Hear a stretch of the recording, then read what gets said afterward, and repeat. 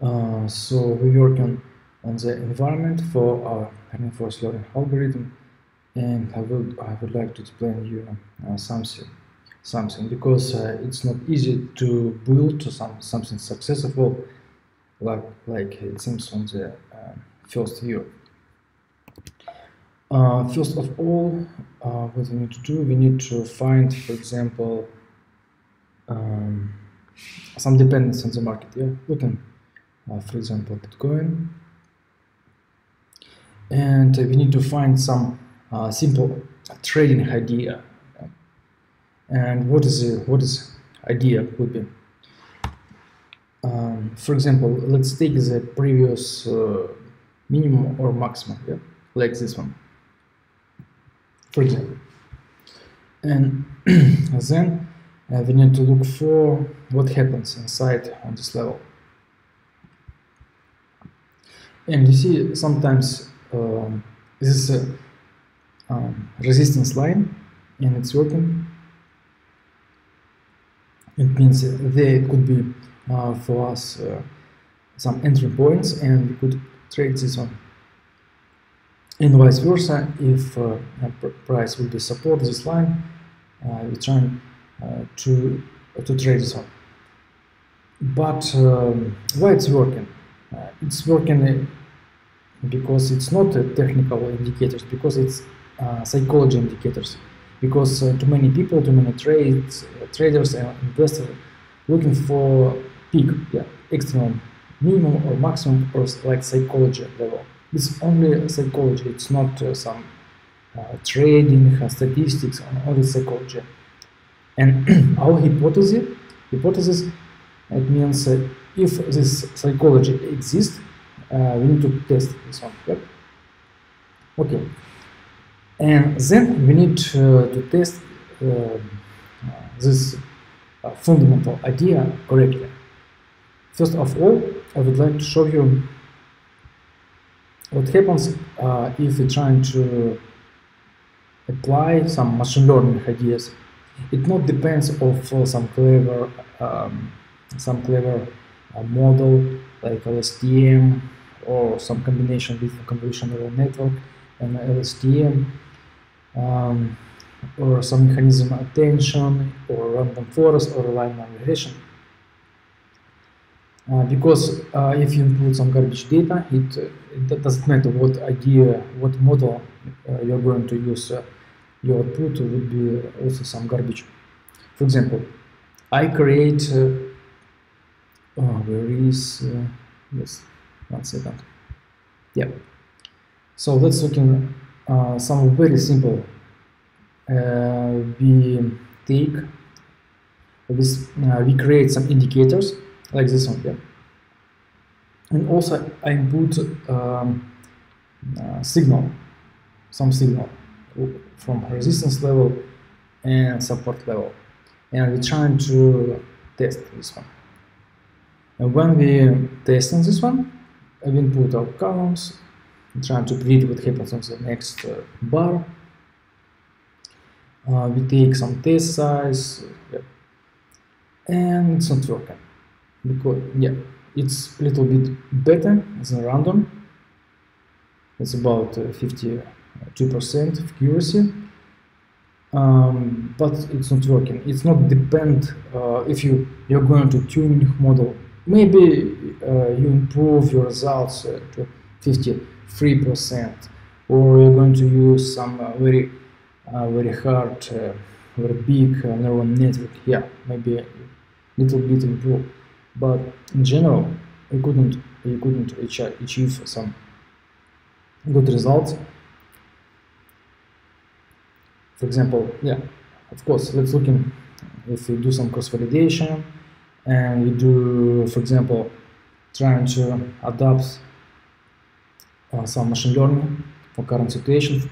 If we train on the last 7 days and trying to predict next 1 day, it's not dependent. For example, we could train on the last 90 days or 60 days, but in general, results would be approximately the same. What does it mean? As this idea, yeah, I create this cross validation for time series. For random forest, I like random forest because we shouldn't scale our data, because this algorithm, for this algorithm we don't need to scale.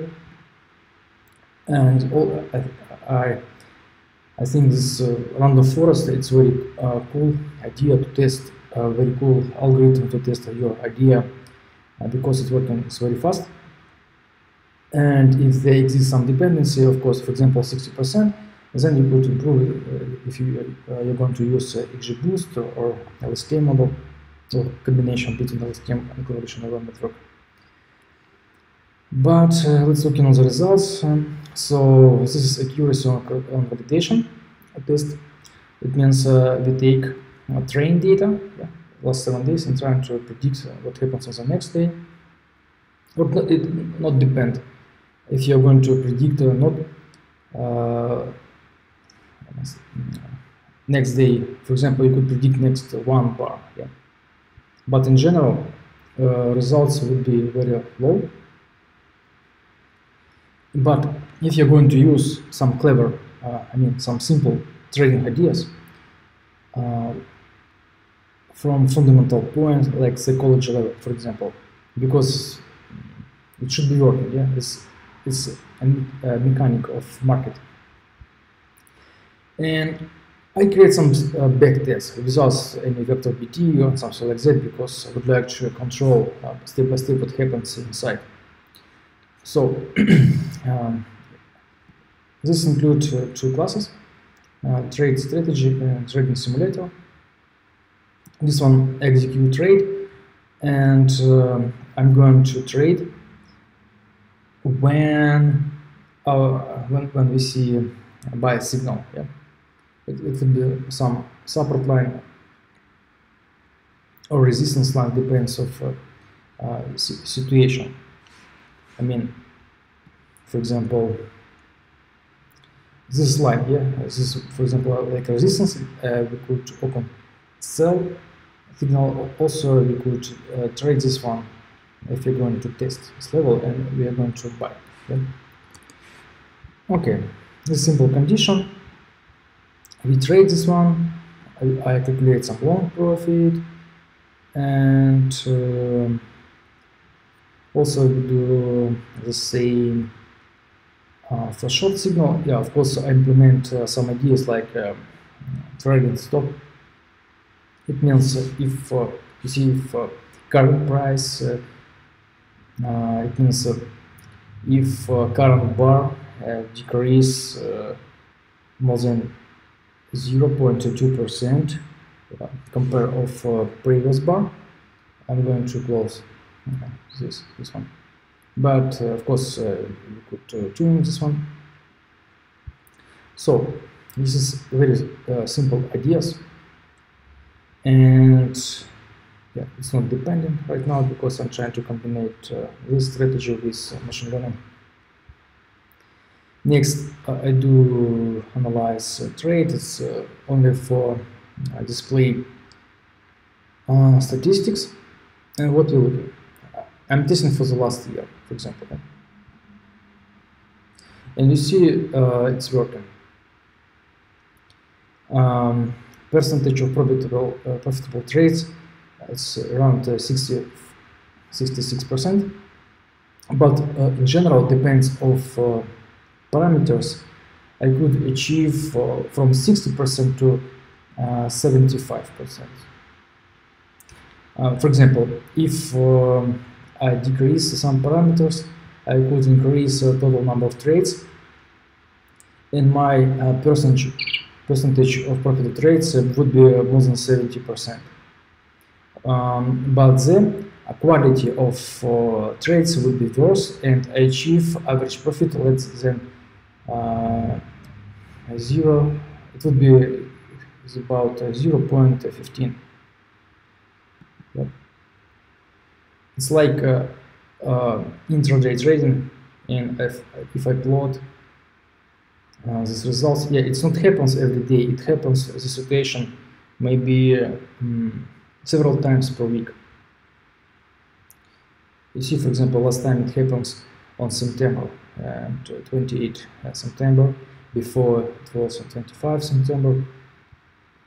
Okay, and this profitable line is good. And what is very important for us, of course, is commission. Yeah, because if quality of trades would be worse and I have too many trades, average profit would be is around, for example, 0.08%. But if you exclude the commission as a strategy, it would be not profitable. It's doesn't matter. It I mean not makes sense for us to use this one. But this one, if I calculate net profit, I see, yeah, it's working, and it ITX is around 10%.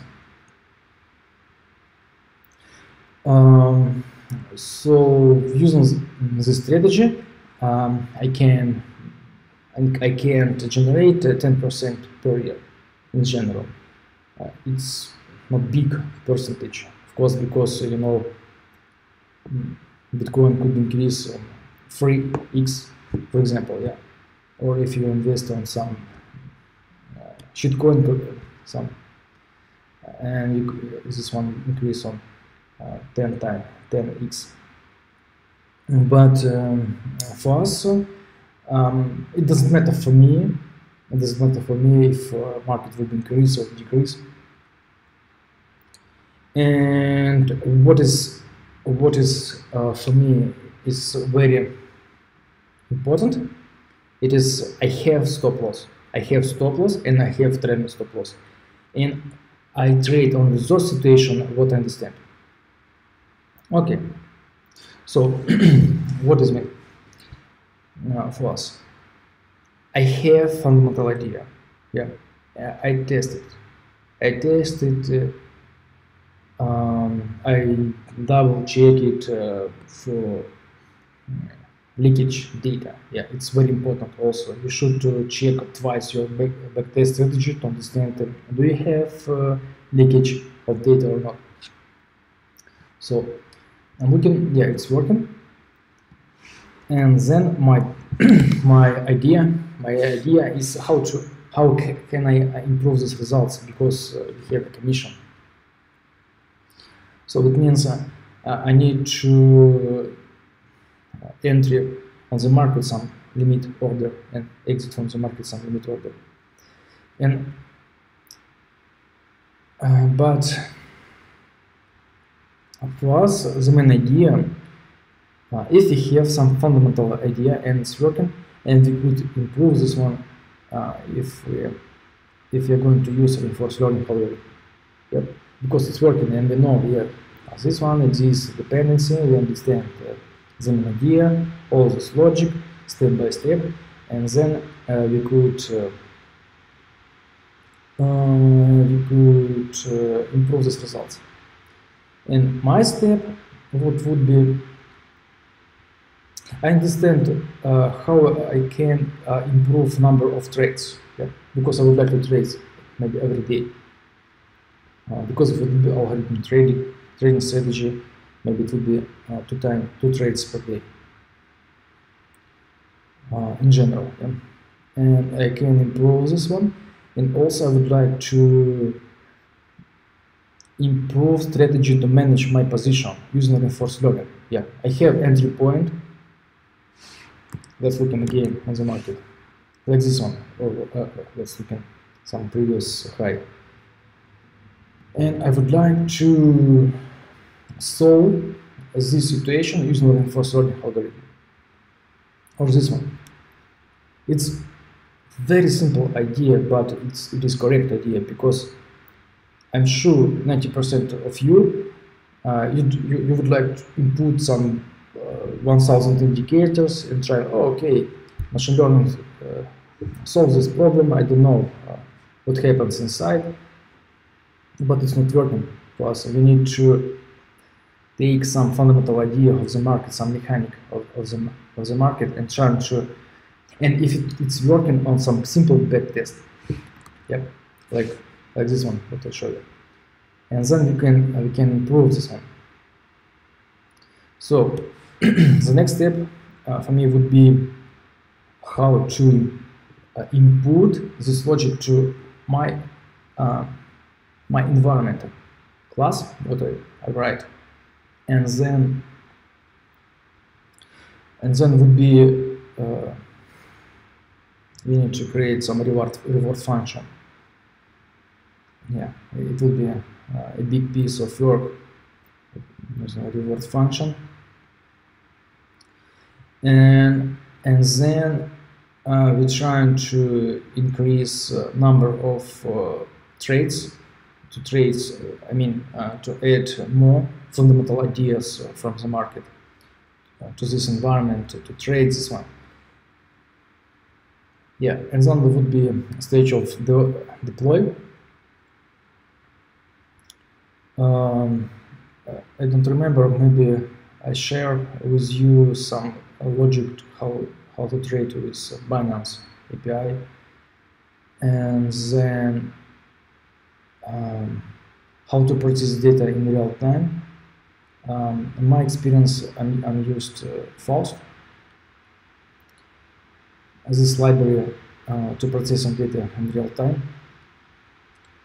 It's very helpful for me, and then I can distribute some data between two databases, I mean Redis and Postgres. Okay, so but right now would be the most important for us how to create a correct environment instead of some garbage environment what exists on the internet. And then we're trying to test this one, and then looking what happens. Because I showed you, if I just input my signal with some indicators inside of this, like this one, cross validation, it's not working, because we're going to predict next bar, but we need to create some logic how to keep this position, like this one, yeah, keep this position, and then we should understand how to find the best way to exit this position. And using traditional approach of machine learning or deep learning, it's very hard because we need to maybe we can create some triple barrier, but I'm not sure it could be working. But if you're going to use reinforcement learning to understand, because the test level, and from this level we try to manage our position to maximize reward function. Okay guys, I hope it will be useful for you, and see you next time. Bye.